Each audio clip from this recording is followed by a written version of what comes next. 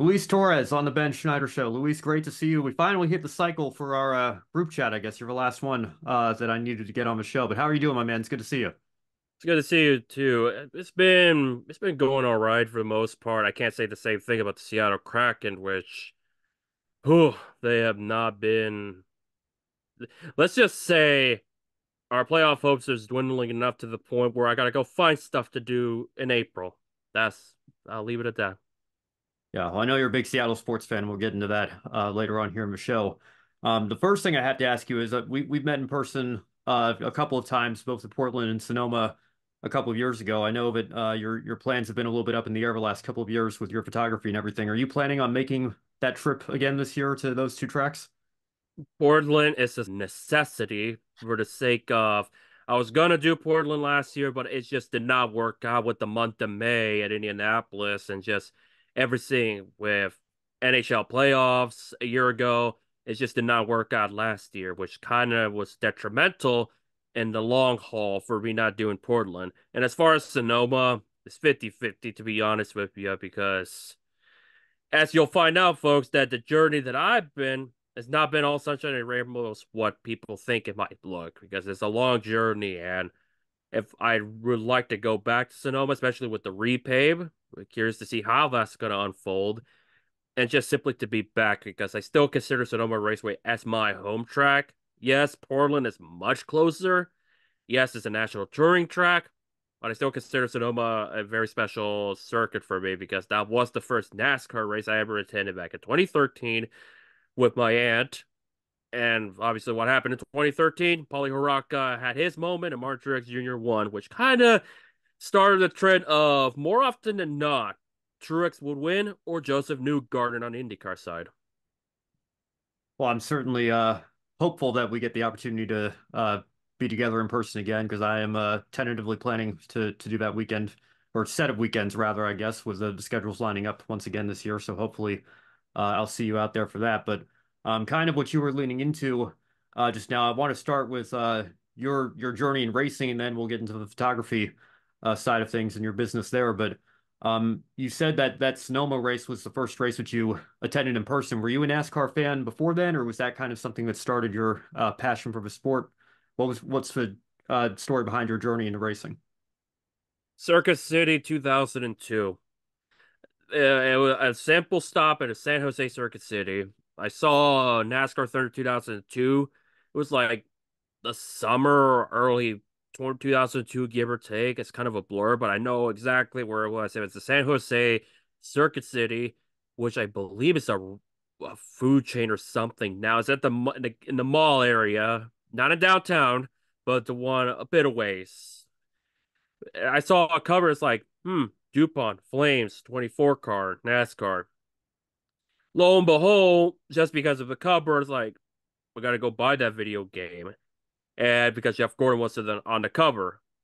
Then I think it was days later, or it was the days before. I have to go. I have to remember vividly for a fact. I know for a fact, Circuit City 2002. It really kick-started it because I saw Jeff Gordon on the cover, and it was the first diecast I ever bought.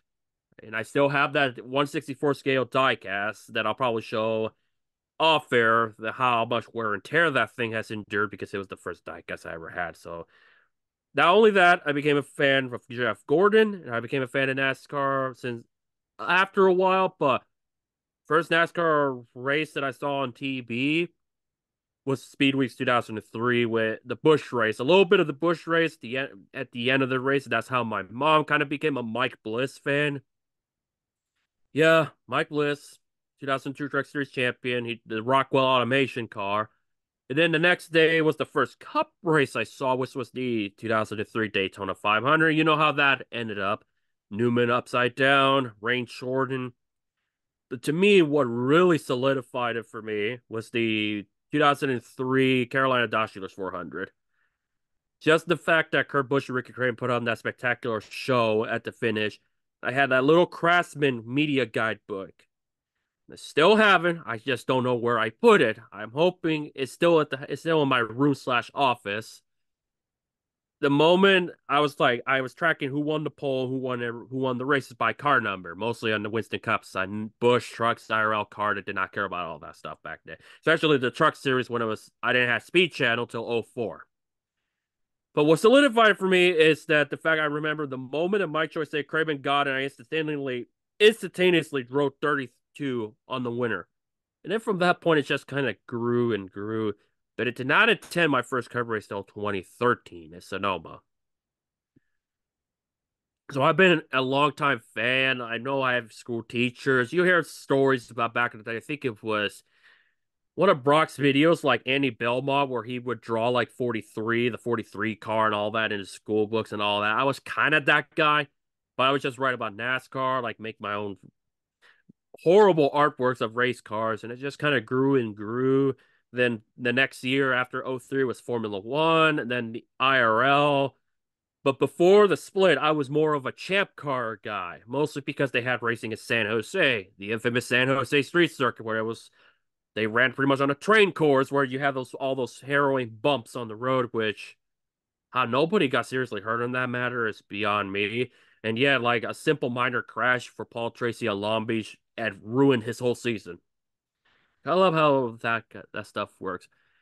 That ultimately is what I wanted to do. I wanted to be involved in racing after that in some capacity. And then 5 years after seeing my first NASCAR race in person, it was my first race I ever covered as a media pundit was at Sonoma. So it always has a special place in my heart, Sonoma. More so that the last NASCAR race I attended as a fan was Tony Stewart's final win. So yeah, I've it's been quite a journey. There have been times where I had to battle whether or not I want to be passionate about the sport, especially after Gordon retires. From that point on, I really don't have a genuine favorite. Sure, you have a couple drivers that you always want to see do well, you have a soft spot for, but after Gordon, it's kind of that's where I was in college at the University of Idaho, which I still firmly believe should still be an FBS school. The fact that they're not is the reason why temporarily and hopefully temporarily they're not in the game if NCAA football 25, however they want to call it. So at that point, I had to reduce the fandom a bit, and I learned quite a bit that you can still have genuine favorites, just try to express it in your own manner. Or you can have a burner account for all I care. Yeah, well, and I certainly understand that feeling. People who, longtime viewers of the channel probably know that I consider myself a legacy AJ Allmendinger fan. I was a fan of his ever since he was driving the Red Bull car and, failing to qualify for half the season in his rookie year 2007, and then following his journey through kind of breaking through with Richard Petty Motorsports, and then getting the big break at Penske before that ended up crashing down and everything, and then rebuilding his career with JTG, and now ultimately with colleagues. So I will never root against the guy. I will always be happy when he wins. But now that I'm in the role that I'm in with media myself, doing my freelance work with Grid and both Grid and LastCar.info, I try not to express that bias when I'm tweeting or doing videos like this or anything like that. And I found that for me, and I think this really showed through Formula One actually in 2021. It is so much more enjoyable and less stressful to watch when you're a neutral fan and you're just there primarily for the racing. And Brock actually mentioned this in just the last episode of this podcast that we did. When you're watching it as a neutral fan, I find that there's, you can follow every story in the field with a little more insight because you're not necessarily just focused on one guy or whoever your favorite driver is, and really opens your eyes to everything that's going on in the field there. So I quite enjoy being a neutral fan sometimes. It's a lot more enjoyable to watch motorsports, I find, than watching like a stick and ball sport where, I'm sure you feel this way about the Seattle teams. Anytime a Philadelphia team is playing, my stress level goes up much more than it would if it's just two other random teams in the league. So I certainly understand that feeling. No, for sure. And with Formula One, I did wrote about Formula One through Motorsports Tribune from time to time, mostly like breaking news. But of course, when it comes to after a while, I've just not really written about Formula One because I want to enjoy the sport on the fan side of things. So of course, being Hispanic, I have to root for Checo. And good news so far. Hopefully, I don't jinx him after this recording. He's 2 for 2 in the runner-up spot, which he hadn't had in a while. And I'm just hoping he continues. Like I've always got to root for him. I've been supporting him since his Sauber days.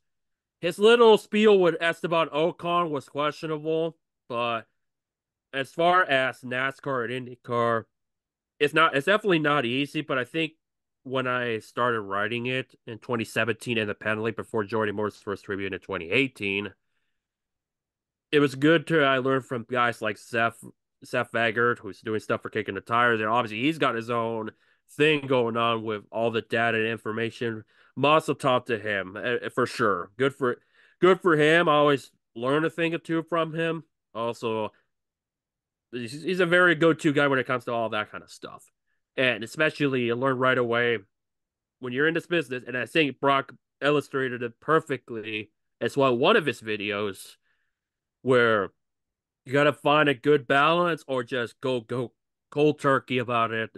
Of course, like I mentioned, you have your feel good stories, especially with the garage area, especially when Roger Carew won. That was Sure. a Yeah. big deal. And I remember the one interview I did with him was at Daytona when I was at a crummy hotel where the clog at the hotel I was staying for a few days because I was covering New Smyrna initially before doing Speed Weeks 2021, where I only did the duels and the 500, where I had to only write about it. But I did my interview with Roger Carruth leading up to his Arca East debut, and I just remember they had this good conversation. We had talked about it. That's the thing when it comes to interviews, when I do them every now and then, where I feel like, okay, I do have the energy to do it. And I want to bring up like the more human element. I always bring up music, and I think we talked about I forget what rapper it was. It might have been Lil Uzi Vert or something like that for a while. I didn't include it in the story, but in our interview we talked about it and just want to bring some of that element into it. Like aside from racing, music is also my other love, where I'm very critical when number one hits it, but I also have a messy relationship when it comes to my music taste. But yeah, it's easier to watch it neutral, but also much difficult to harness it when it comes to other sports, especially where I work now. One of my jobs, it feels a little bit more relaxing knowing that I could work on it, but also I gotta keep myself harnessed from feeling vocal if the Kraken do terrible or they don't shoot the puck or they have a collapse or vice versa or they're just on a cold streak. But all of us are in it like for the long haul because we want the team to succeed. And as for me, rooting for the Mariners and the Seahawks as well, despite what that had over there in San Francisco, I was a Bay Area kid. Yeah, you mentioned the Seahawks was like right in the background, you literally see the 49ers have. Yeah. That was because I forget, I think it was my uncle who bought it one time and I just kept it. Yeah, I even have like Oakland gear stuff, but best believe I despise the Rams more than the Niners, just to make that very clear. Yeah, well, and I guess if I had to pick an F1 driver, I mean, I feel like I can kind of get away with rooting for Logan Sargent. Obviously, he's at the complete opposite end of the grid in terms of his equipment than Checo Perez is. But Yeah, to Checo's credit, I mean, we'll see. I think this is probably going to go up on Monday, so the day after Australia here. But like you said, he's 2 for 2, and for all the talk that people were saying about him, last year having a down year, being inconsistent, the Red Bull is still so far ahead of the rest of the pack that he still ended up clinching second in points and giving Red Bull their first ever 1-2 finish. So I happen to think, Checo's a serviceable driver, no doubt. Certainly doesn't have the raw pace that his teammate Max Verstappen does. But then again, maybe Lewis Hamilton in the year that the Red Bull and Mercedes were a lot more equal and they had that epic championship battle. But, there's very few drivers, in all of history that I think can match Verstappen's pace. So I think it's, not an insult to say that, Checo's just a little bit behind there because, just hardly anybody can match what Max is doing right now. No, for sure. Max is in a completely different zip code. In fact, that the only drama he's dealing is just all the stuff off it that has nothing to do with Right. him. It's like I said it at one of the podcasts that do from an occasion on Wednesday, depending on my availability, is that it's starting to feel like very like soccer mom, baseball dad energy with Helmut Marko, Jos Verstappen, Christian Horner. Max is just out there just focusing on track. It's just also do sim work and all that stuff. It's like I cannot imagine what Max is dealing with. He's probably very good at channeling it off, which is good for him. So far, we haven't really seen a distraction with all that off track drama, which is good for his part. But no, the going back with Checo, he's very serviceable. There have been times that have been very vocal and say, "Oh, he's the worst number two driver. He's not Heinz Harald Frentzen. He's not Gerhard Berger. He's not even Rubens Barrichello or David Coulthard." Especially that downward spiral at the end of the year where he was trying to survive to get second in points. I think I even said he's the Ralph Schumacher. He's probably on par with Ralph Schumacher, and that's mostly because I'm vocal and critical, and also just a part of the culture as well. Sometimes, like my family, when it comes to their favorite teams, they'll be vocal. Like my father, for example, like Dodgers World Series in 2020, joyful, revered. 2 years later, he wants nothing to do with the Dodgers and the fact because they win 100 games a year, except for the 1 year they didn't because of COVID, and that's the one they win the championship. Because he saw it, it's like, what's the point of rooting for them? They're going to always choke in the playoffs. This was because I wanted to invite him to go see the Mariners face the Dodgers, which obviously the Dodgers were probably going to win that one, but he wanted nothing to do with it. And now with the whole thing with Shohei and also the fact that the Dodgers in game number two, hear me out on this one. Game number two of 162, they gave up 15 runs already. 2001 Seattle Mariners. I have no way to find out about the Chicago Cubs when they had 160 wins because that also wasn't a 162 game schedule. But hear me out. The Seattle Mariners in 2001, they didn't have a game where they allowed 15 runs until game 111 of 162. And the only reason why that happened is because Cleveland just had that big run. That was that big game where the Mariners collapsed horrendously, where people look back like if they just sealed the deal in the ninth inning, they would have been 117. But you never know with baseball. And obviously, when it comes to baseball, records be damned because sometimes you can have a low seed make a huge run and then go for the World Series, like last year, for example. The Diamondbacks. Did anybody really expect the Diamondbacks to be in the World Series? Not me. I thought we were going to be there, and then they beat us. Yeah. And here's the thing. Speaking of, I'm not glad you brought up the Phillies. I'm glad. I was bummed out in a sense when we broke the drought and it went to y'all. But I'm glad you only held it for like 2 days and gave it to Anaheim because nothing makes me happy to see the Anaheim Angels. I still call it Anaheim. I know it's the Los Angeles Angels of Anaheim, but I still call them Anaheim because that's how I grew up with that. They have the longest drought, and it's still baffling and comedy how you had two generational talents, no World Series appearance, let alone a meaningful playoff run. Bad ownership. But I guess that's the karma they get for beating the Giants in the World Series in 2002.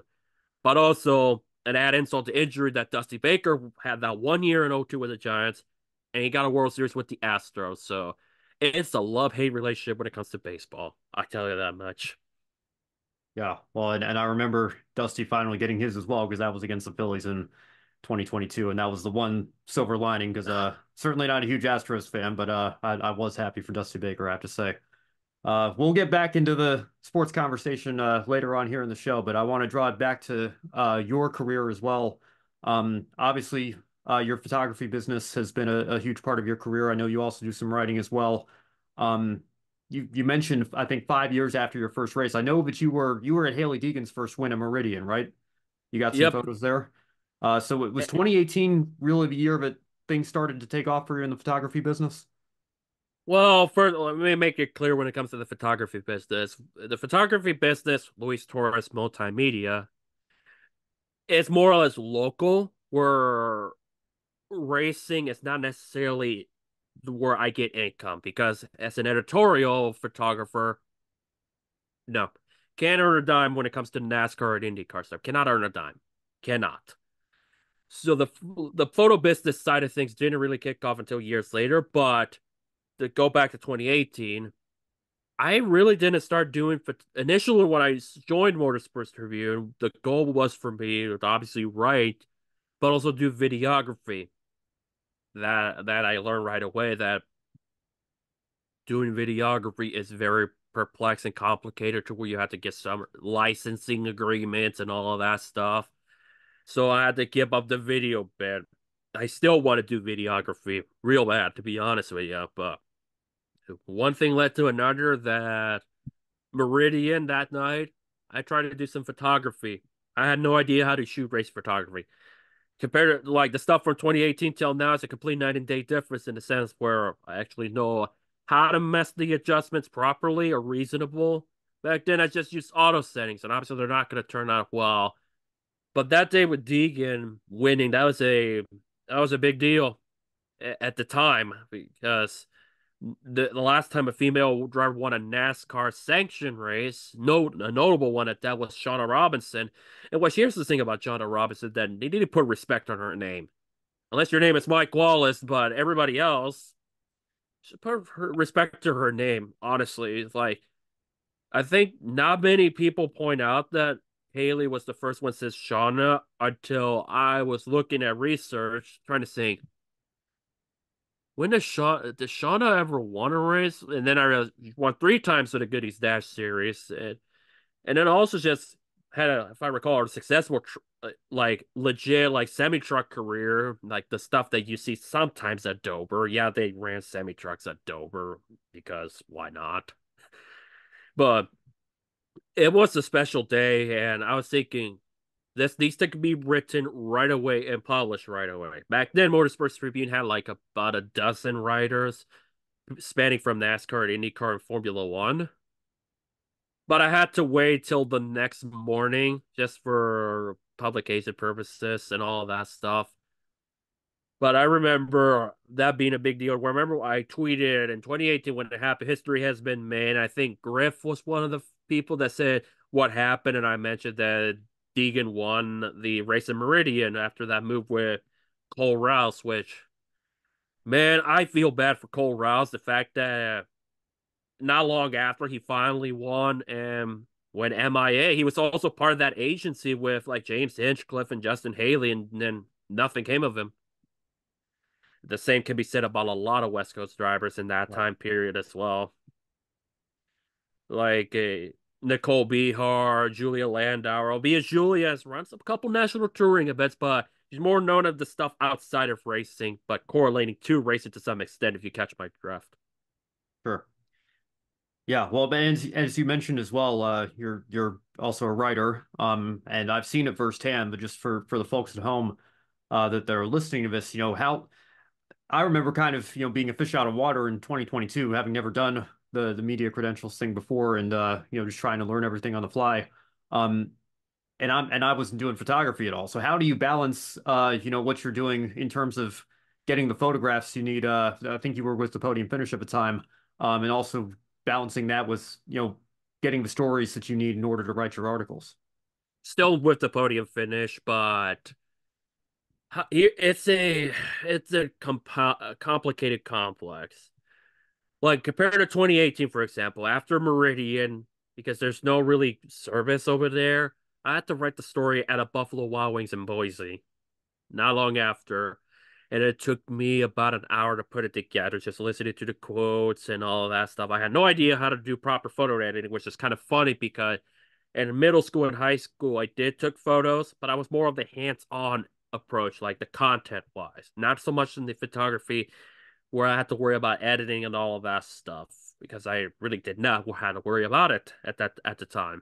As years went on, I definitely realized it is a necessity tool to do photo editing, but and also at a convenient time. Like, for example, when it comes to efficiency, my plan is always typically this.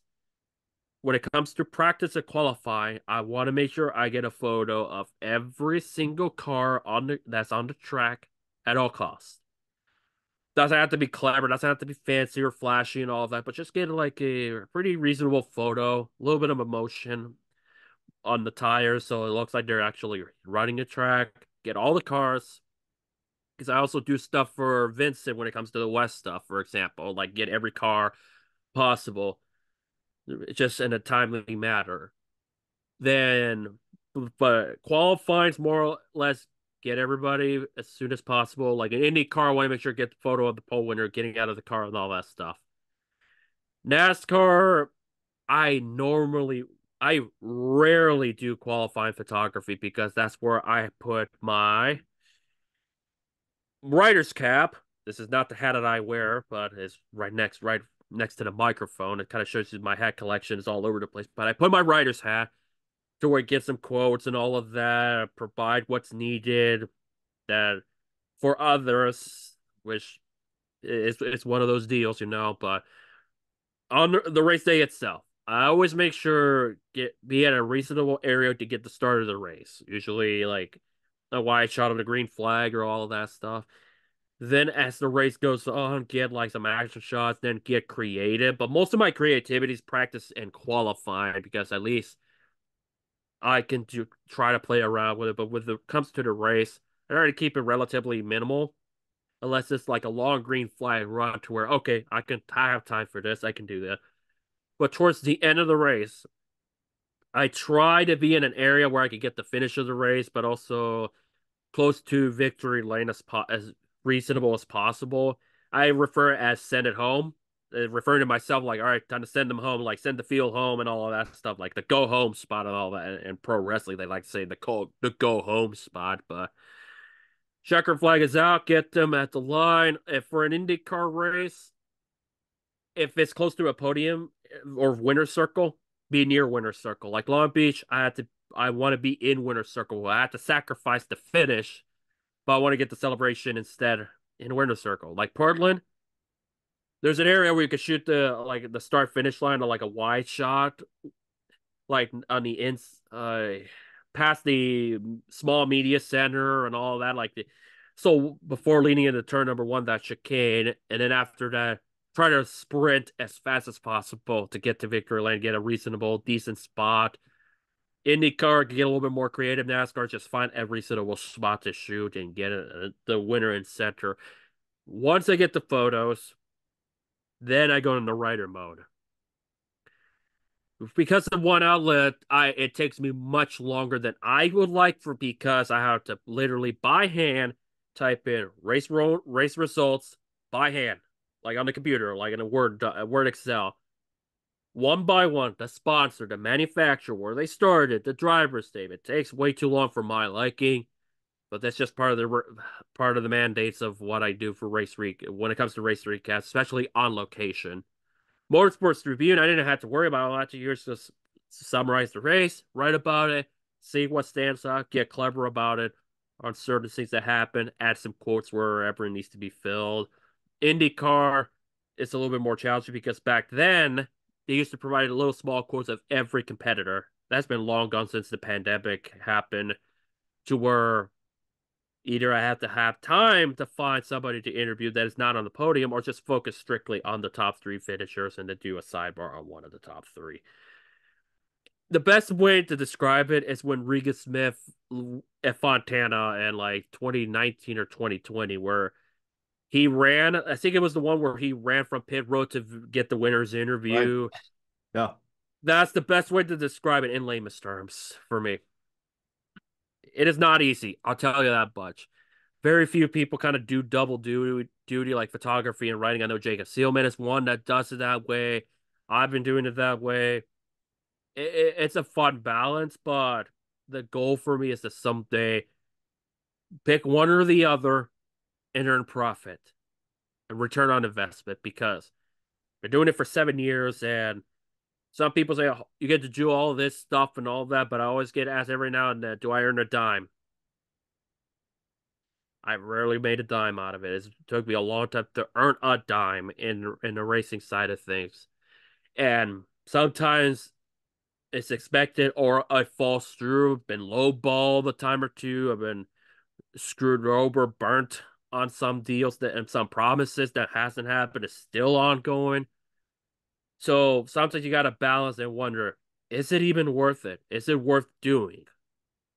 More like few years ago, absolutely. But as time goes on, when I have a career to worry about, I have a life to get together, to get it together with multiple jobs. And this goes back to my photography business. The reason why I started doing photography business and get paid for it, more or less festivals, other sporting events like your local stuff, regional stuff, or even portraits and all of that. I hammer it home very hard locally because it is one of my only main incomes. There's no guarantee. There's no tomorrow. You'll be welcome back for an annual event the next year. It may welcome you back the following year, but there's no guarantees after that or anything in general. So you always want to do well, keep myself open because I want to do more than just racing on the photography side. I want to do other sports. I want to do other things like portrait photography, modeling photography, but it's not been easy, which is why I keep hammering it home. Like on my photography website, I had a donation section that I had to ultimately get rid of because this has not led to anything for that matter. But there are other ways, like a PayPal or a Cash App, if anybody wanted to support my cost. But the biggest thing is, it's not easy. There's been days where it's taxing. There's other things that get in the way that makes the experience annoying and outright ruined it, which is kind of why one of the reasons why all of last year I didn't really do anything West related except for the finale because they coincide with championship weekend. Because I needed a break from Arca West. I needed a break on a lot of things because I had to pick and choose which ones I want to pursue and leave that door a little bit closed, but not fully closed in case something better comes of it.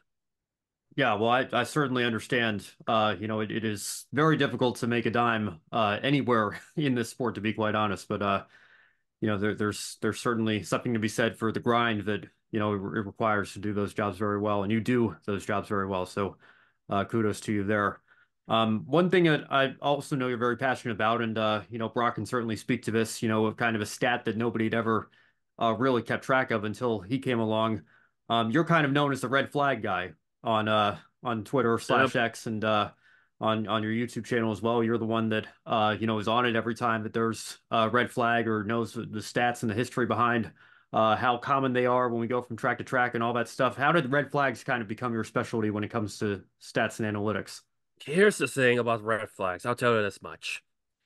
It struck an annoying nerve in 2004 with Dover.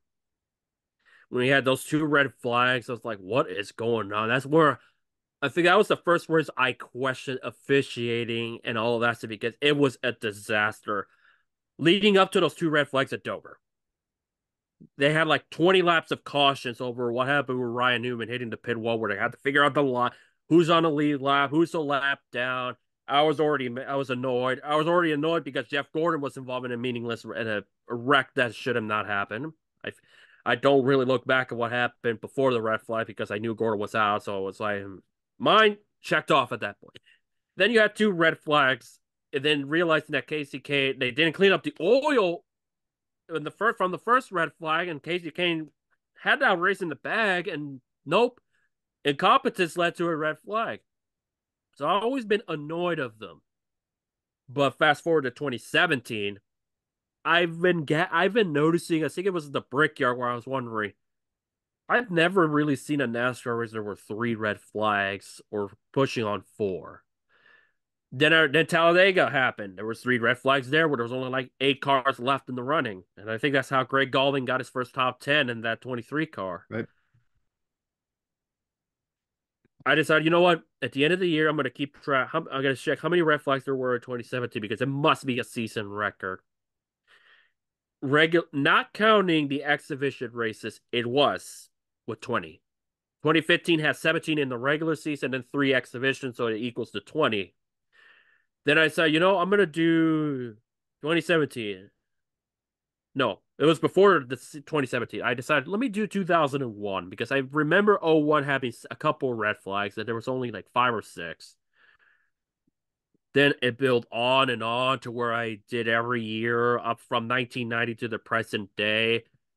The pandemic year happened. We decided, let's go break the record. Let's have 22 red flag, 23 red flags, and that was a dreadful year. Even saying 2020 being a dreadful year is a severe understatement.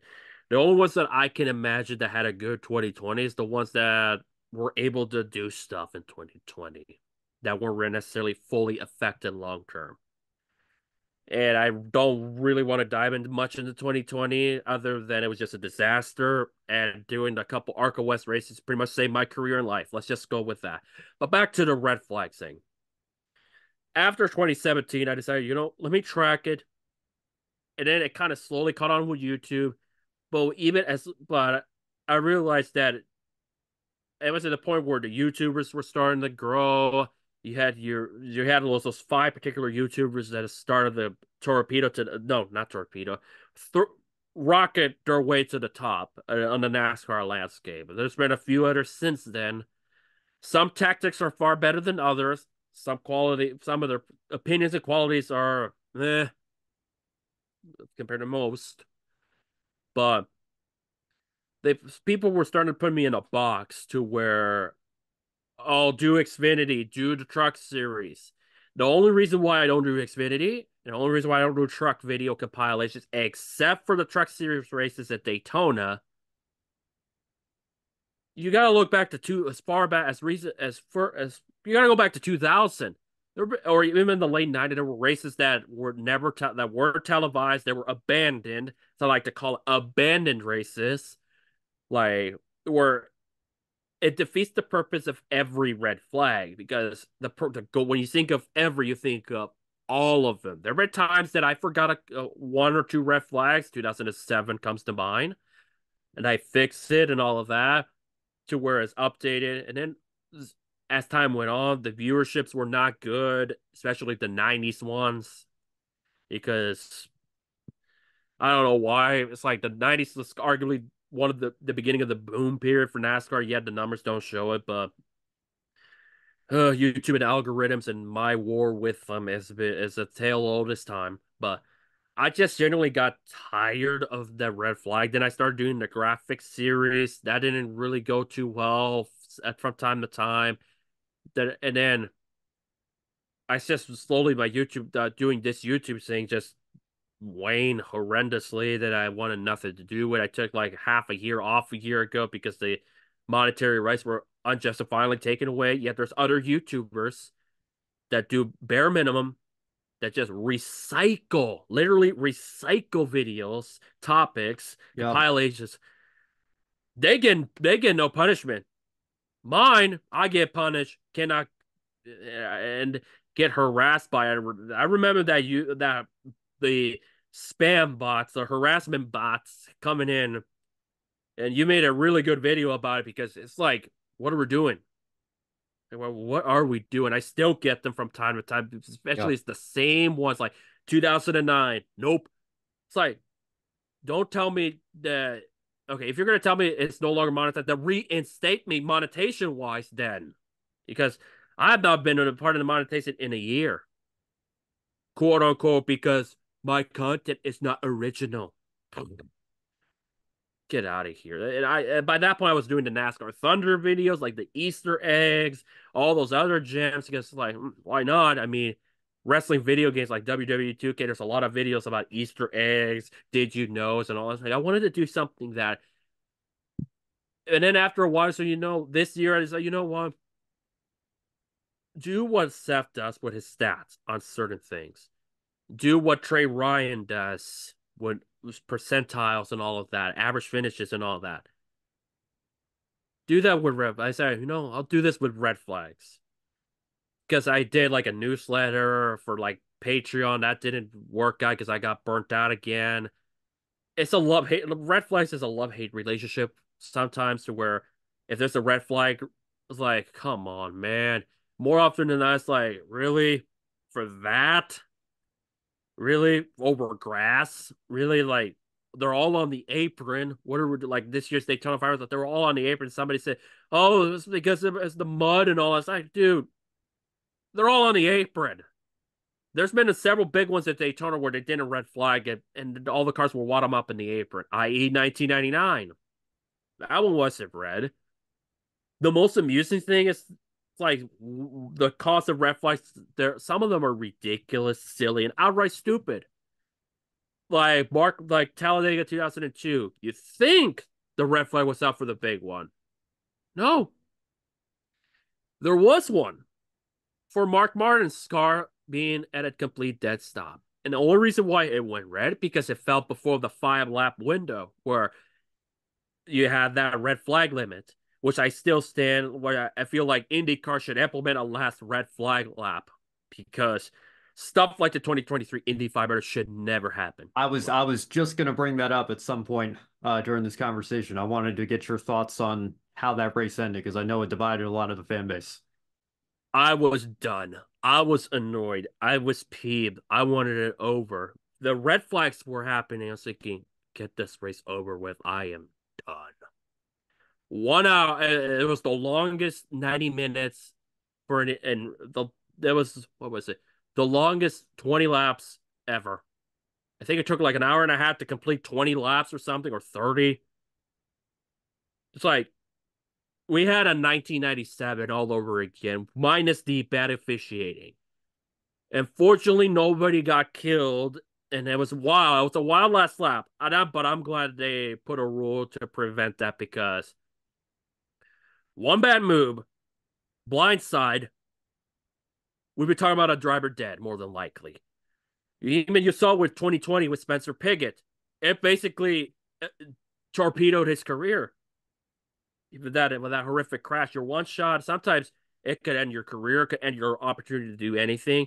Well, Pigot, it was not necessarily his own fault. It's just a freak of nature, but it's like what Steve Young said when he retired. That it's not, it's like the passion is there, but not enough for the stakes. How much of the stakes you really want to put that will be from life to from death? I was happy the New Garden won, but I was just glad that race was done. Between that and then also just the fact that my photos did not turn out as well as I would have liked. The post race stuff turned out a lot better, but did not like how that race ended.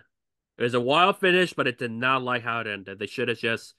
I understand. It's like what happened with Jimmy Johnson. It's like, oh, this is gonna become the norm. It's like, no, no, no, no, no, no, no, no, no. And that's why Melbourne. I was not happy about Melbourne for Formula One. It's like, why do we want to get that? Why do we want to jeopardize more cars? Why do we want to I get it for the fans. I get that. But from an integrity standpoint, as a writer, as a journalist, as a photographer, even a little bit of the fan note, or just common sense, what are we doing? They need to put a red flag lap. They need to. If it ends under caution to advertise, so be it. It is what it is. It's just freaking nature happen. Yeah, it's like, yeah, the race should have been done the moment Benjamin Peterson and Ed Carpenter were in that wreck. It should have been game over. Marcus Ericsson would have won the 500, and that's that. Good for Newgarden. Good for him. But common sense says they should have just ended it under yellow. Because 2023 mirrored 1997 in so many ways. It's not even funny.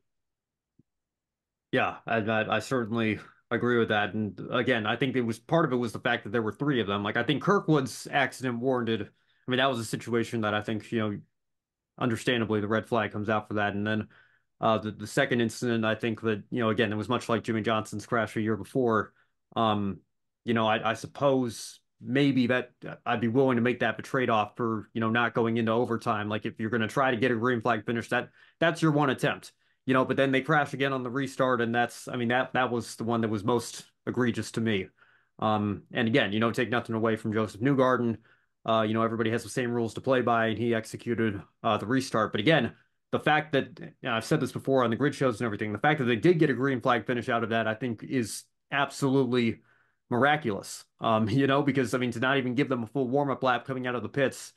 I mean, we are very fortunate that something much worse didn't occur on that restart, and that they ended up getting away with it. So I hope that they've learned their lesson, and they don't try it again this year.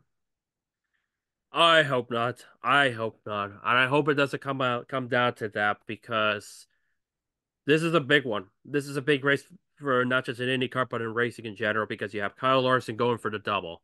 The 1,100 miles that have not been done since Kurt Busch. And as far as going all 1,100 miles, hasn't been done since Tony Stewart. The full bore. Like, finish the race, be on the lead lap, and get a good run. And part of me thinks that when you look back at 2001, how Tony was really strong, who's to say he would have won the 600 had he not missed the driver's meeting? But in fairness, he did spun on lap one, so you never know with those deals. But they're going to bring some more eyeballs. The NASCAR folks will want to tune into IndyCar and see it because if it's a slam dunk, a massive success, then we can kind of move on for 2023 a little bit. Never again. I don't want to see what happened in 2023 again at all costs.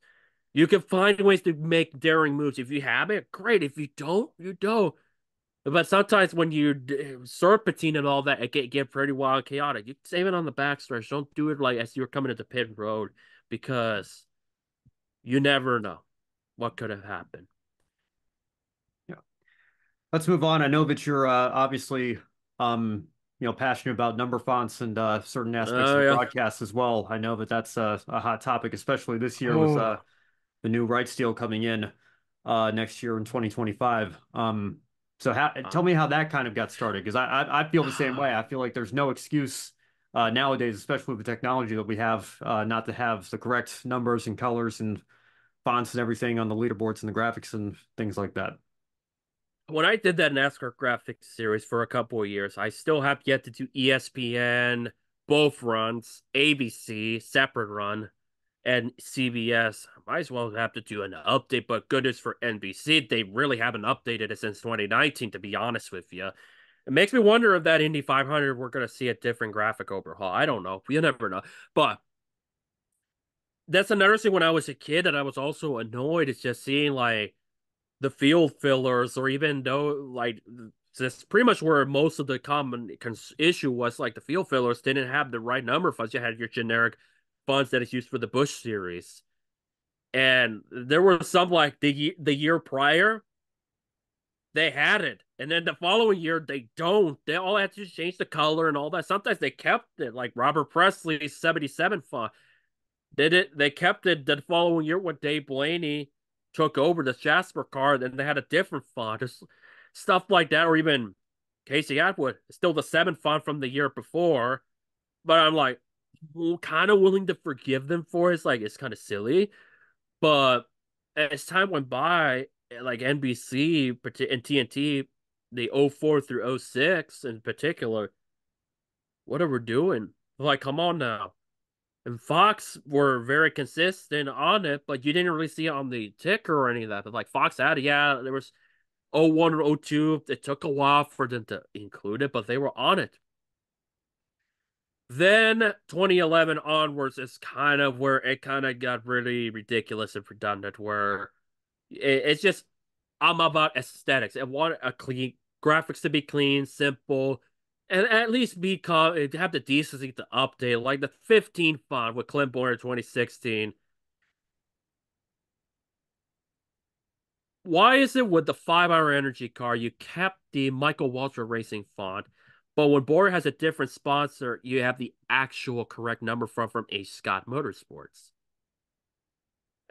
Somebody told me it's like the deadlines and all that. I get that. And I look back at like a year or two ago, it's like, why do I have this backhanded comment pin? It's like, no, unpin it. It's like it's like stuff like that shouldn't matter. Yeah, it's like it's a part of the visual presentation. Sometimes it doesn't matter to some people, but it does for me and a lot of people. And as years went by, I feel like graphics are becoming an overkill. Like Fox's specifically. Do we really need to see a heads-up display along with the a giant a giant ass graphic that shows the crew chief quotes. It's like Formula One keeps it like this, like small, like this. NASCAR is like, let's sync up this. Look at my screen right now. If you may see it, look at my hands. Crew chief quotes. Ticker on right over here. Ticker over here, where my finger is, right there. Heads up display over here. There's a way to do it, but at least the number of fonts have been getting better. Unless if it's Arca, then it's just like come on, guys. I can clearly tell you magic wand and you got rid of the background from a NR 2003 render, and because I know that firsthand because I tried number fonts. I put it like a little box, like a graphic number fonts, like do fantasy racing stuff, like I have my own spare time, like the NR 2003, like Xfinity to trucks, like an obscure back marker or a field filler or a top team where I couldn't find a number font on Google or through the NR 2003 utilities and all that stuff. There's a lot of them out there. I had to literally get a truck or like even a real life photo, crop it, and hope it looks good. Most of them did not look good. And that when I saw like Fox were doing that for their ARCA coverage, like, come on, guys. For at least they tried, but I can still tell it's not necessarily a clean work on the graphics.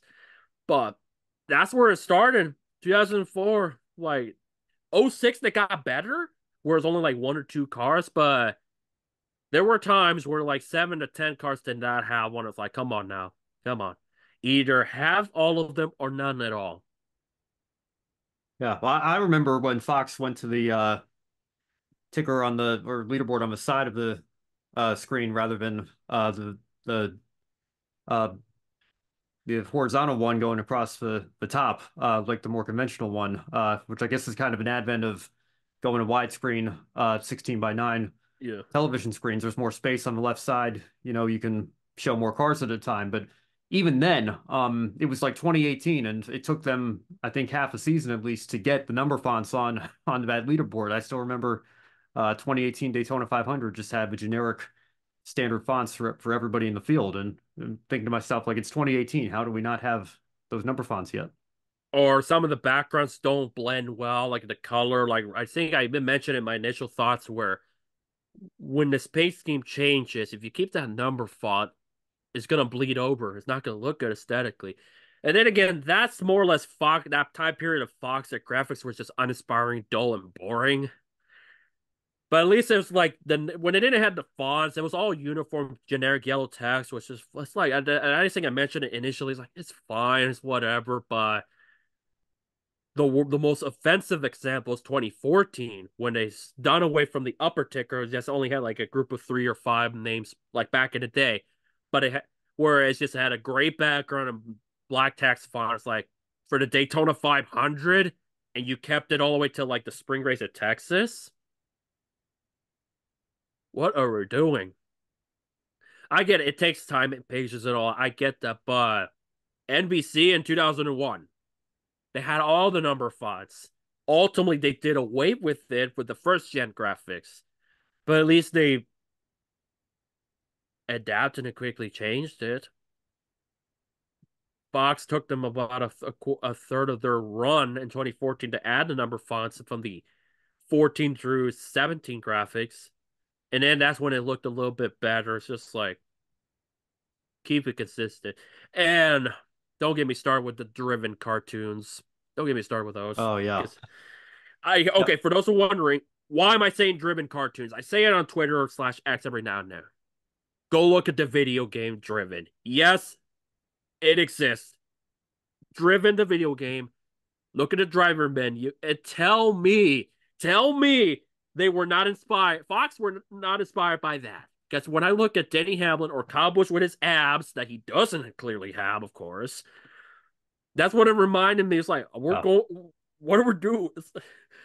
I'm gonna have to do that because I have both the PS2 and the GameCube versions of that Driven game, but I've maybe played them once if that. So I'm gonna have to go back and dust off my PS2 and pop that disc in there and try to see the comparison that you're talking about.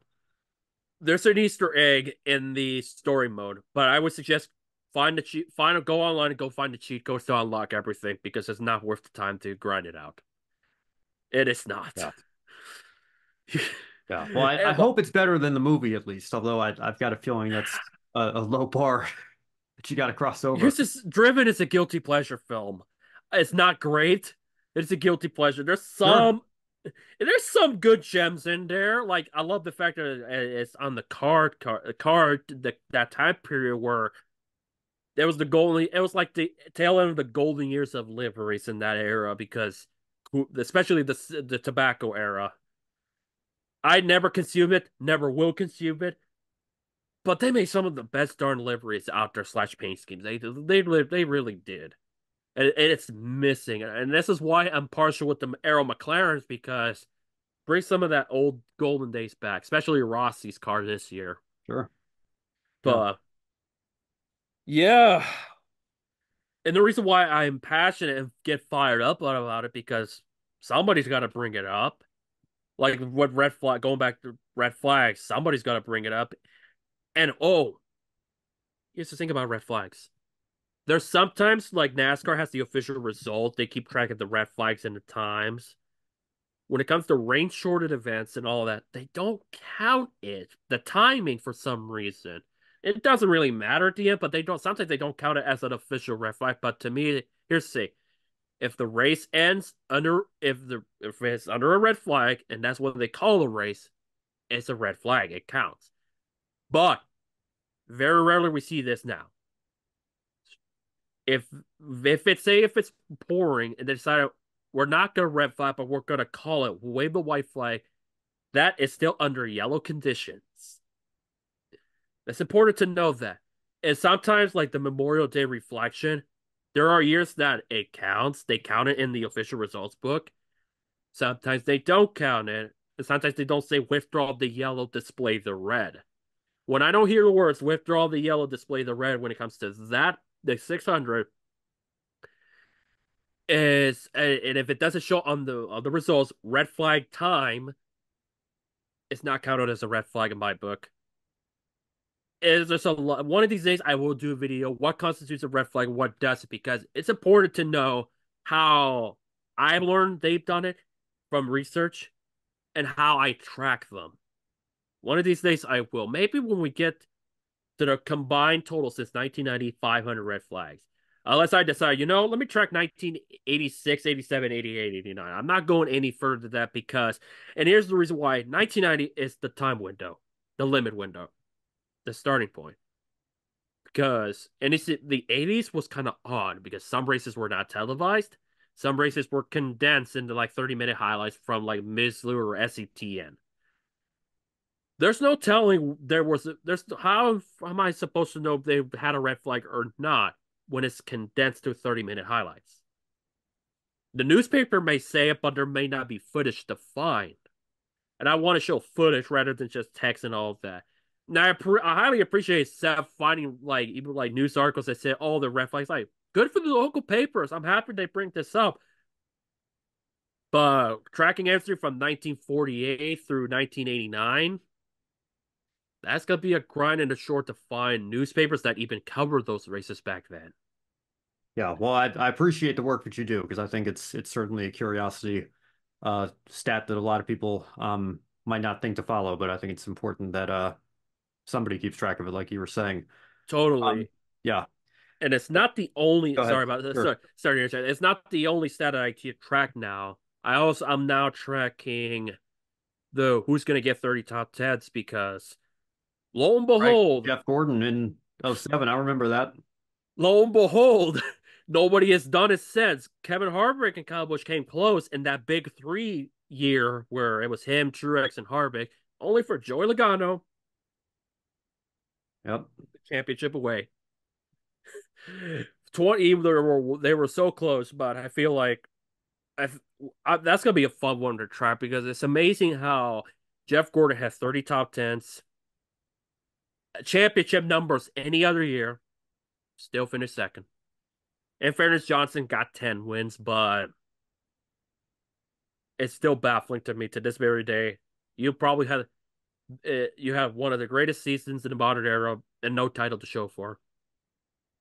Yeah. Well, and the reason I remember that was because that was the first season I watched full time. I watched a couple of races towards the end of '06, but I remember Jeff Gordon, being so consistent that year and winning a handful of races on his own. But that was obviously in the middle of Jimmy Johnson's 5 consecutive titles, where he had the chase nailed down. And Yep. I remember Super Gordon Cena. winning Talladega and Charlotte back to back, and then Johnson running off four of his own, and then by Homestead he basically just kind of had to make sure Gordon didn't finish too far ahead of him and survive, and that's exactly what happened, and he clinched the championship.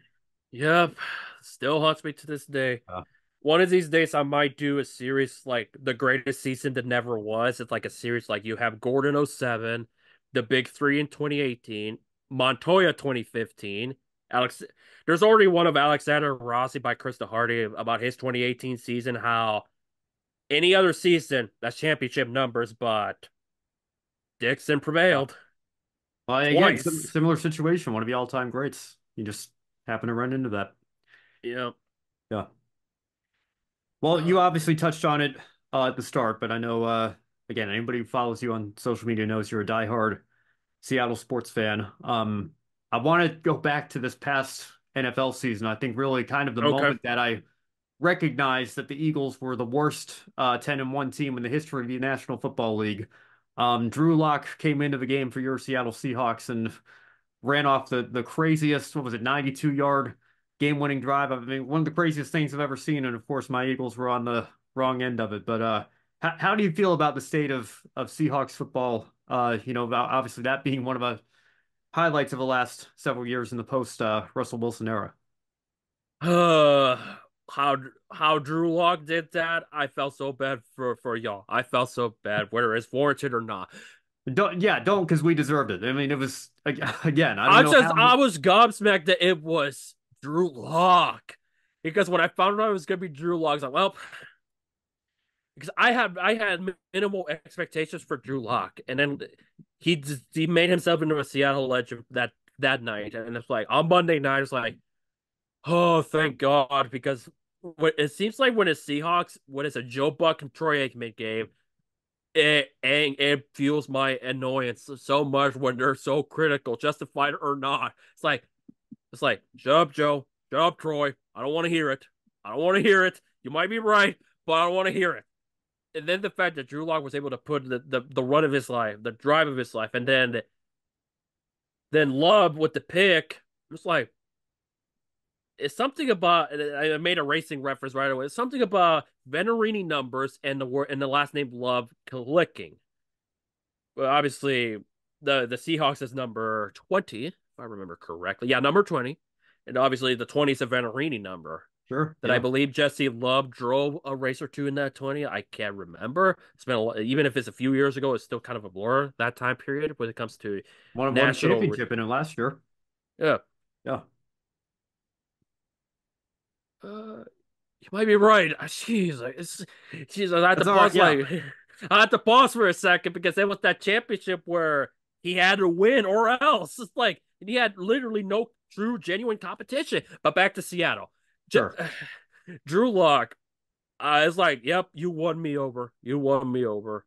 And then he goes to the Giants. And it's like, well, I hope he doesn't get injured in that field. And that's that. Yeah, I am cautiously optimistic about this season. Pete Carroll pretty much was sent to the door. Fortunately, he wasn't fired.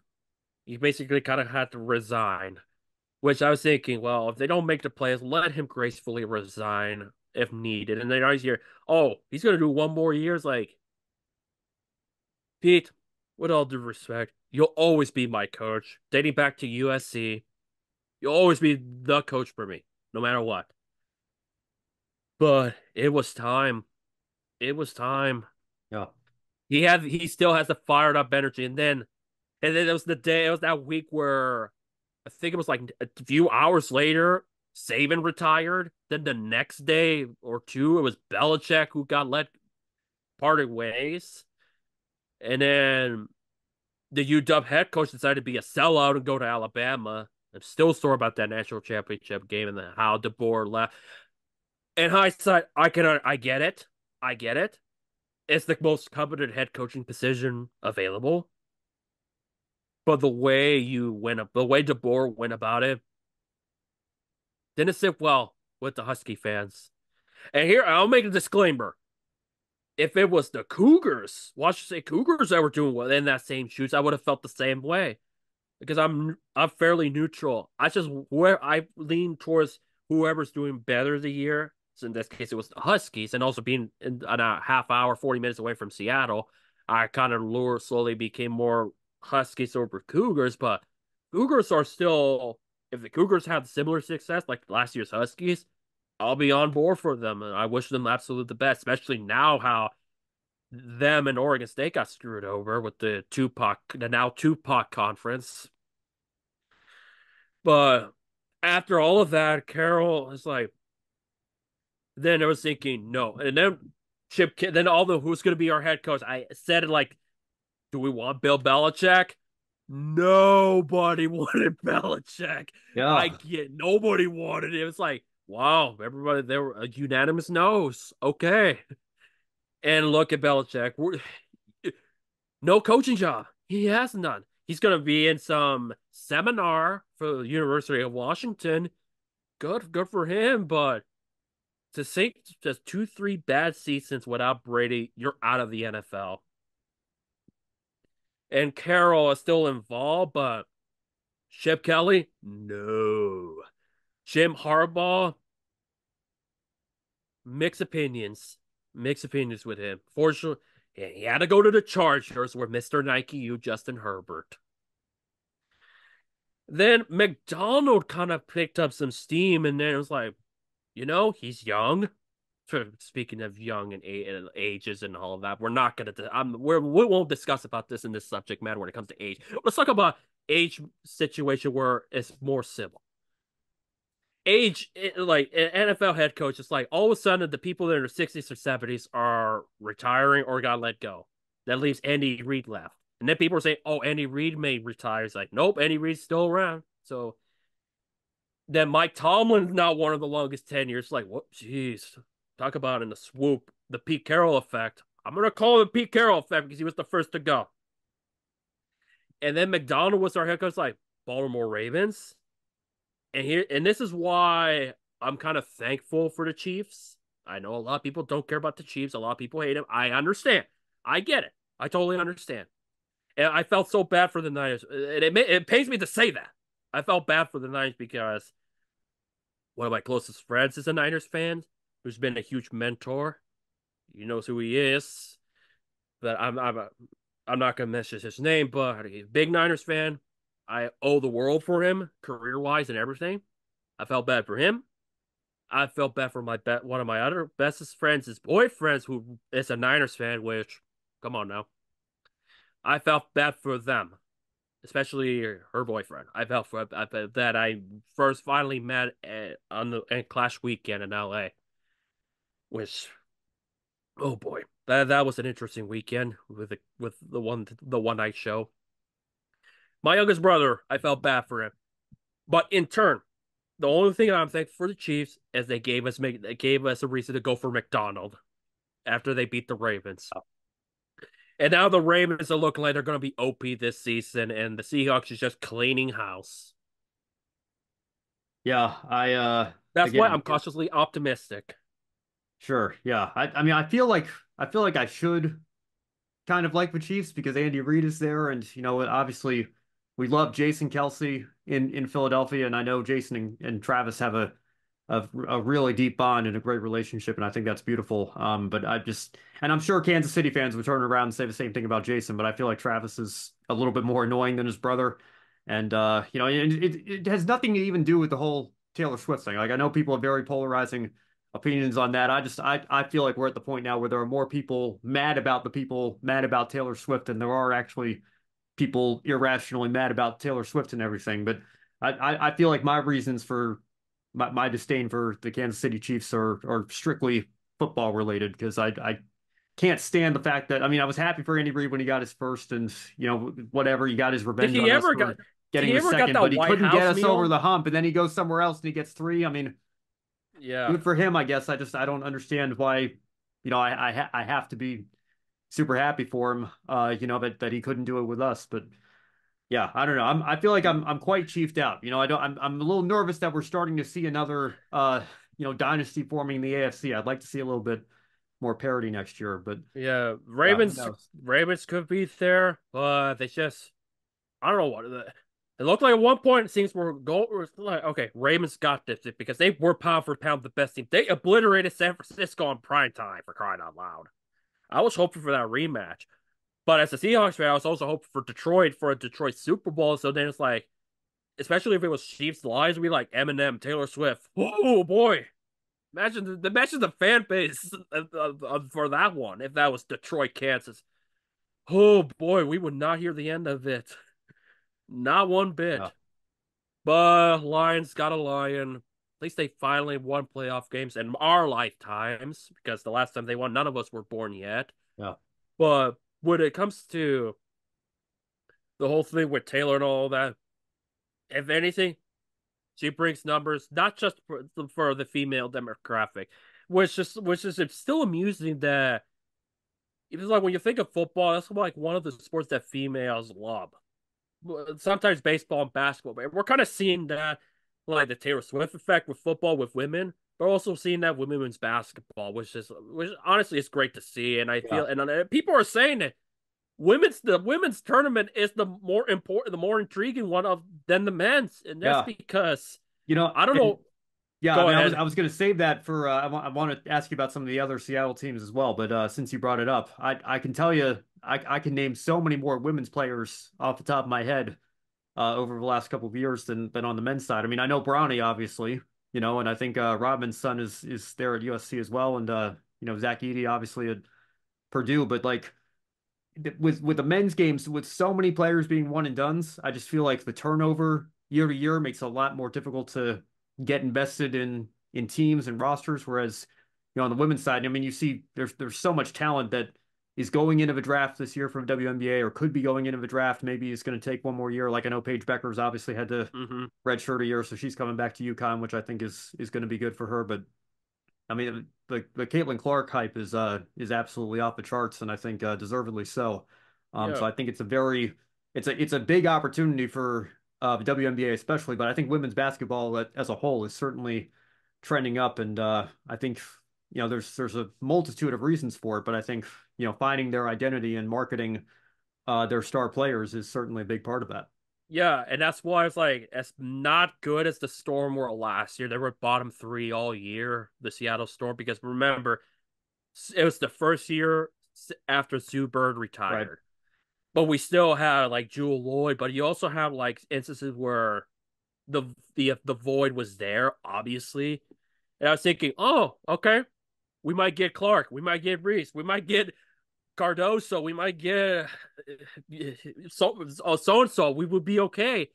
Then we traded our spot to the Sparks, but we did got a couple people on our team that's gonna make us look a little bit better. But as soon as we gave up, that's why I was like, well, we're out of the sweepstakes. Or better yet, we were not the number one draft pick because draft lottery, I tell you what. They went to Out there with you. Indiana. Yeah, it's like they went to Indiana. It's like, oh, okay. It's like, well, we already know we already know that's who's what they're gonna go with. It's like you don't pass up Caitlin Clark. And then as soon as she announced that this is it, well, it's like, well, Indiana's got good. And the thing is, in some way, it's kind of like how would you? I don't know what the word is. Fitting in a way because there's been a couple times through Hype that Caitlin Clark has appeared at the IndyCar Iowa race. Sure. Yeah. Can you imagine, say, 2024 Indy 500?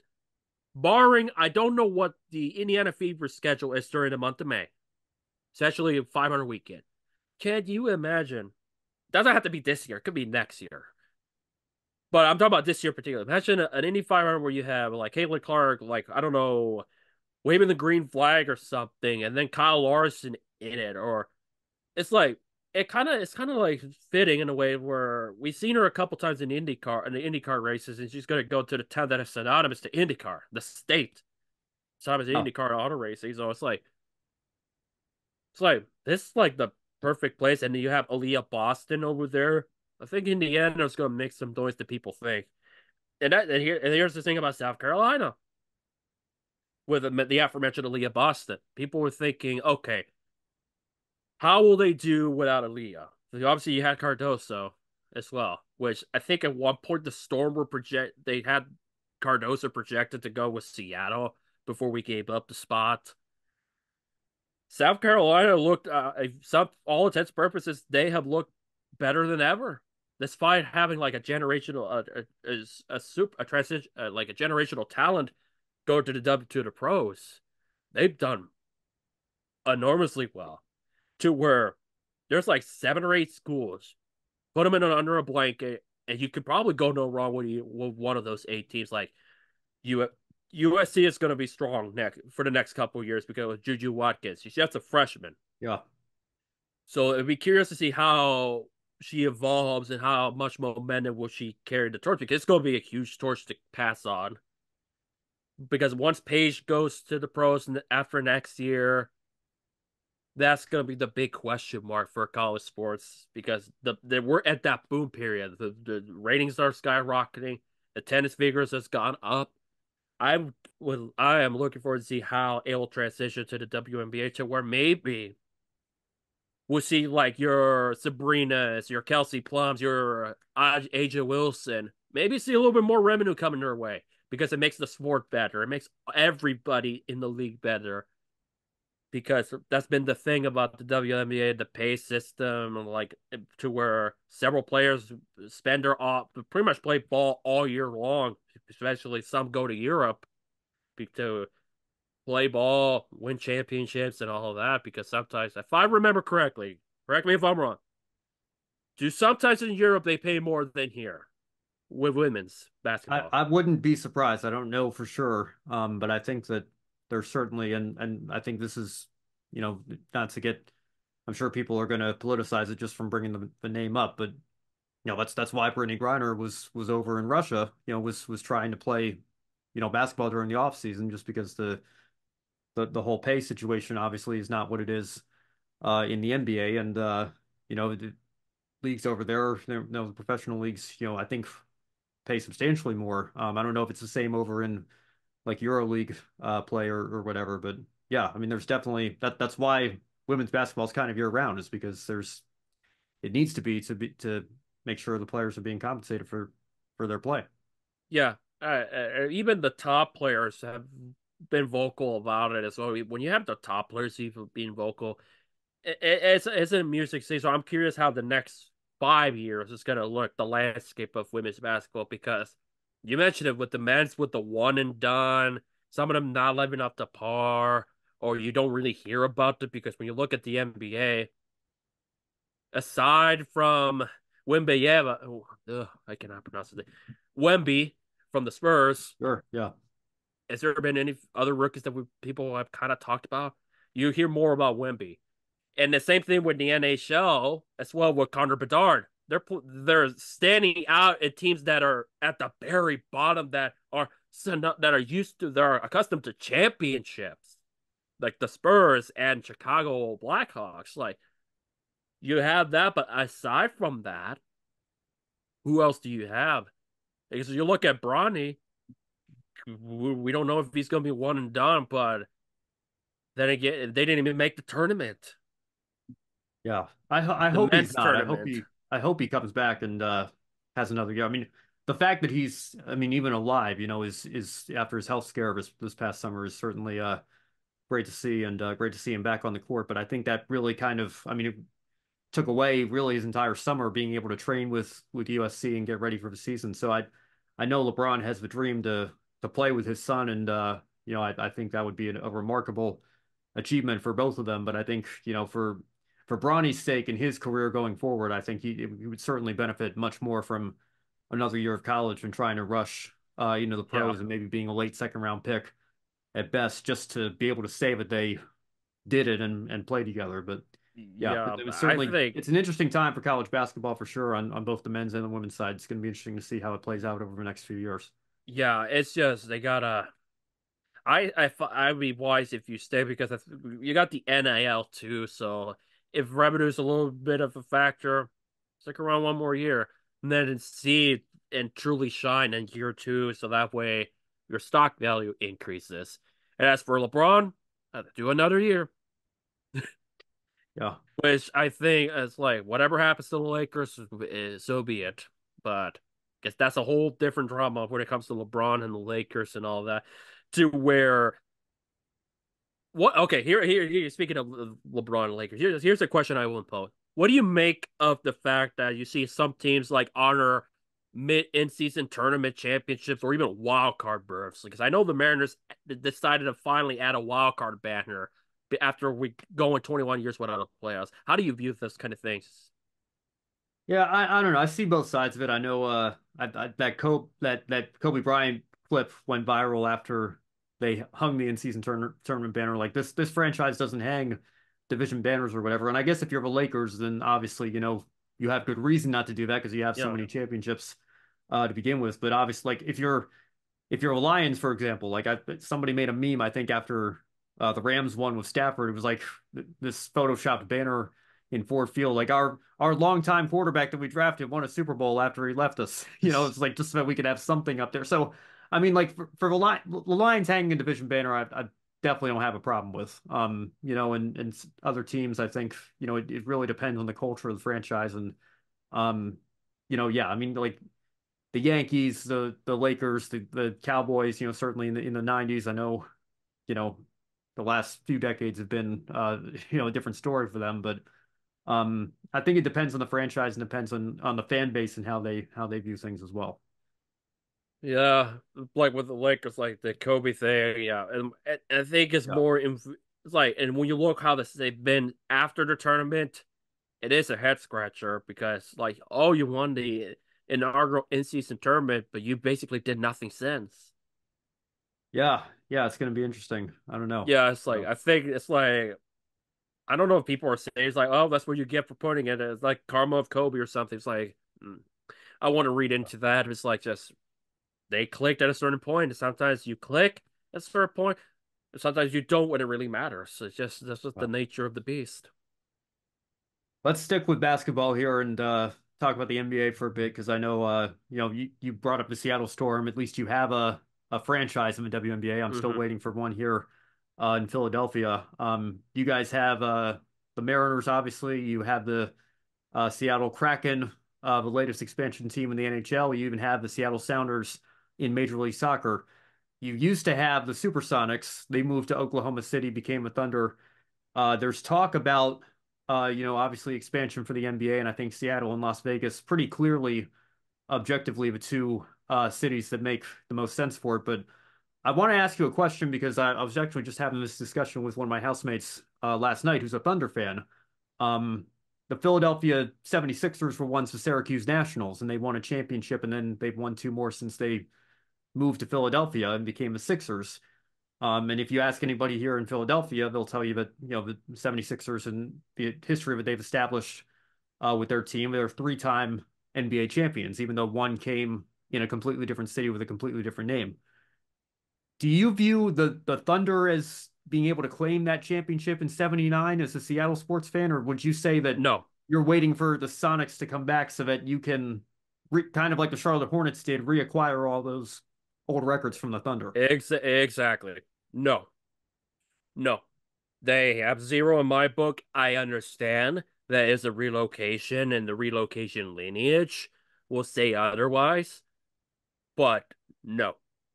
As long as they don't win the NBA championship, we don't have to worry about a thing. But if they do, they can claim that one. We will not claim it, and I hope we don't claim it.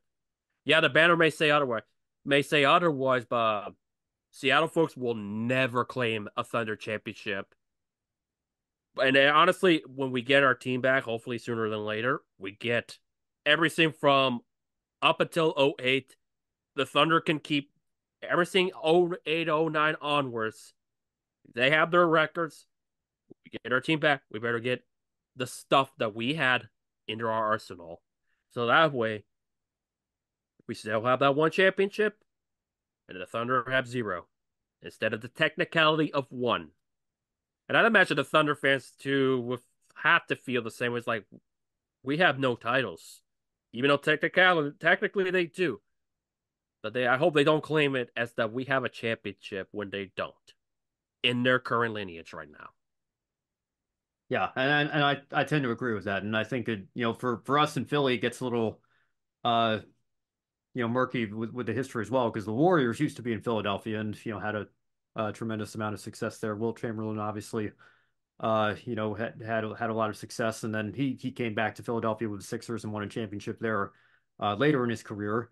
Um, but I think part of it is also the fact that they not only relocated, but they changed the name and the colors and everything about the team is completely different. Whereas the Hornets obviously moved to New Orleans, kept the name, and then 2 years later, Charlotte got a expansion franchise with the Bobcats, and then the Hornets changed their name to the Pelicans, but the Bobcats could get the Hornets name back, and then they reacquire all those old records. So it's this weird situation where it's like retroactively the team didn't exist for a couple of years.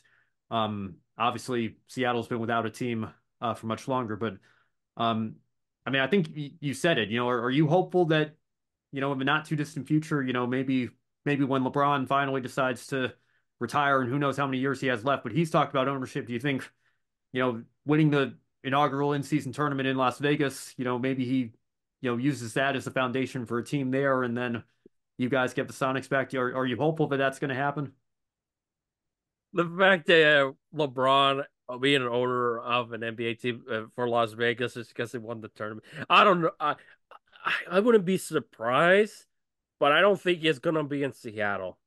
Because here's the thing: if we wanted any form of equity, no, I can't really say the I can't really say anything basketball related because I was gonna mention RFK and like the Fenway entities. The LeBron has some small share, Sure, yeah, a little bit of it. I was thinking, but I wouldn't be surprised if he actually gets into ownership. But how many players have we really seen it that kind of been successful? Because you see players retire, they become coaches or some general manager and all of that stuff. There's been some, but of course, you have your Steve Kerrs and your Larry Birds, and then particularly Bird, instant success, and then flame out after a while. Whereas Kerr, obviously, he was good in his role, but he's no Larry Bird in the sense like an all-time great. So I'll be curious to see where on the all-time great Arsenal LeBron would be because, mind you, Michael Jordan, how many championships he's won as an owner? Zero. exactly. Yeah. Look at the That did not go Bobcats nearly as era. well as it did for him as a player. Yeah, look at the Bobcats era. People want to talk about the Pistons for that period of time. The Bobcats, 2011, Yeah, 2012. So it's just like it's like flipping a coin. LeBron could be good for all we know, maybe not. You never know. Sometimes we're an all-time great or a legend. It doesn't necessarily always transition to success in other fields, unless your name is Jeff Gordon in the future. But I mean, it's yeah, he's been kind of been an owner for like over 20 years in a quasi now more definitive role. I mean, if you really want to go there, Jeff Gordon has won 11 championships in his career, four as a sure. driver, 11 as an owner. Yeah. Well, seven is an owner and 11 total, I guess, right? Yeah. Because Jimmy got his. Yeah, exactly. My question is, does he have some share of I forget if he has some ownership on the five. I don't know. Maybe it is 12. Yeah, I don't know. I'd have to go back and look at the owner standings and see who's actually listed there. But Yeah. It is yeah, kind of complicated. It's as complicated as the lineage of the Hendrick Motorsports numbers. As to far as, and I'll briefly say it, like the current 24 used to be the original 48, and so on and so forth. It's a mess. It is complicated. Let's just leave it at that. yeah, for sure. Um, Last thing here, and then I guess we'll wrap it up. You brought up the Mariners as well, and I think one of the things you led off was the Kraken, and I must confess I don't follow the NHL season, regular season as closely. I'll always watch the Stanley Cup playoffs because I love the playoff atmosphere of hockey and everything. But I know my Flyers were not expected to have a good season at all, and yet they're still clinging to a playoff spot here. We'll see if they can hang on to it. But How impressed have you been with the Kraken here their first few seasons? Obviously, Vegas set a very high standard, getting to a Stanley Cup final their inaugural year and then winning one in whatever it was, only their sixth year, I guess, or seventh year last year. Yeah, it was Um, last year. yeah. Do you see the Kraken on a long-term path to success here? Where do you view that franchise right now? I really hope so. I really hope so. They set the bar because of their bar. The NHL were kind of afraid. We're afraid. They don't want us to be like it'd be even better version of the Golden Knights. They had some restrictions. We were okay year one. Year two, it was magic. Year two was magic. Year three, we have been on a torpedo this month. It seems like beating the Golden Knights in the Winter Classic, that was our Stanley Cup. That was our Super Bowl. The fact we did it in a shutout, beautiful. I was thinking, okay, maybe we could be a team to be destined for greatness. I still feel that way. Not right now, though. Not right now, because there's no reason to get him mauled by Buffalo right out of the gate and allow 3 goals in under 5 minutes. You replace Joey Decord for Philip Grubauer, who in turn also gave up 3 goals. We're not in a good spot. We're literally hanging on by a thread to still be in a wild card spot. But at the end of the day, we're not the San Jose Sharks. Fair enough. And then for many years, I literally depended on if the Sharks get eliminated, cold turkey, stop watching the playoffs or don't watch it at all. Like last year, is more or less it helps that when I'm involved in camera broadcast production or like in house, like the arena and all that stuff. One of the other jobs I do that got to see the playoff hockey and its madness behind it, and it's a beautiful art form. It truly is. Just kind of bummed out that Dallas beat them and they made it to the cup, and well, they got beaten by Vegas, and that was the bummer thing about it. But there's still hope, but we still got 4 more seasons to equal Vegas in terms of before when we won the cup, their first cup. But gotta worry about just winning a game. We gotta win a game. We haven't won since I think the Capitals. No, the Penguins, the Pittsburgh, is we beat Boston twice, a top tier team in Boston. Then we beat Pittsburgh, and we've done nothing since, especially at home. And that's been kind of the theme for the majority of the year. We cannot find a way to win at home when we need to. We need that matchup from the Winter Classic to come back. And of course we lost Alex Windenberg, goes to the New York Rangers, gets a goal in a 700 game. Seattle curse is real when it comes to sports, even for the Kraken at this point. They're getting the bug. We got to kill the bug at some point. Well, I certainly hope all the best for your sports teams. And Luis, thank you again so much for taking some time this evening to come on the show. Where can people find your work and what plans do you have lined up here as we continue to work through 2024? All right. Well, first of all, my website, my photography website, this is more locally than travel. Unless you want to pay extra for the travel, be my guest. Just good. But Luis Torres Multimedia, they're obviously going to be shared in the socials that will definitely share the bed that you can easily find it. But www.luisds as in David torres.com. That's my website where I post my works, even the racing ones.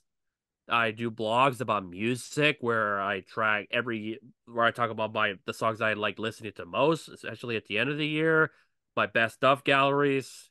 I also put video, audio interviews over the years. I do all that stuff. Instagram, Luis Torres underscore multimedia. And I would highly appreciate you guys follow me on Instagram because I am still not recovered from my main one getting destroyed by somebody deciding to be a nuisance during All-Star Weekend at Texas. So if I get more followers on that, that'd be highly appreciated. Maybe people will win me over again. We'll come back to realize, look, I'm still here because it's always the battle. I'm still here. Twitter/X at the LT files. This is an LT you can trust from an initial standpoint. I've No, never you know. changed my yeah. I've never changed my handler since 2009 when I opened my account when it was known as Twitter. At the LT files, where you'll find red flag stats. I'll probably post a GIF when Seth Eggert just and Jacob Seelman at me when there's a red flag. I'll put a GIF of how I feel about it, and then, or give the rundown. What is the X, Y, and Z red flags and all that. I also do top 10 songs of the month. More often than not, you'll see a Haim or a Taylor Swift song, maybe Metallica. Depends how I feel about the time of the year or the time of the month. Oh boy, April's gonna be quite interesting. I'll tell you that much right now. But that's where you'll find me. And on Facebook, I only add people if I know you well enough, or your mutual friends as people that I know. Otherwise, go at the LT files on Facebook for the Facebook page, not my personal one, the Facebook page, where I will post my business event, this business galleries for my photo business locally. As far as the NASCAR stuff galleries, you just have to. I have to know you fair enough to add you because that's just how I roll. All right. And no, I don't have TikTok, and I don't know when I will have TikTok, but I don't have TikTok. I'm sorry about that. Luis, thanks again so much, and hopefully I'll see you down the road sometime, and we can reconnect. Absolutely, Ben. Hopefully Portland, because right now it's looking like Supercross Seattle, maybe Long Beach, and definitely Portland. It's all close proximity All right. We'll keep our fingers crossed. Hopefully I'll see you then. for sure.